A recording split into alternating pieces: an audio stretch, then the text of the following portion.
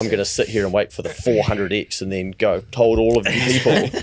I'm like hustling out there, going hard, being like, okay, this is just a bit of somewhere to park. I think that's wise, right? Because at some stage, let's say the internet goes down, you're still going to need to know how to work your butt off. Yeah. But I still think no matter what the future holds, be creative, take risks, work hard before you play. Yeah.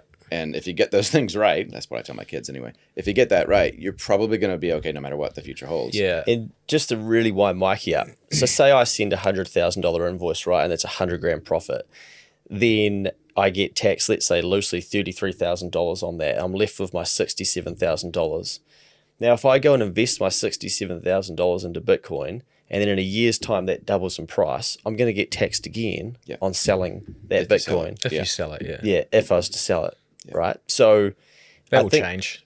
yeah, as an investment type with tax rules, it's disadvantaged against hey, now put your money in Auckland Airport.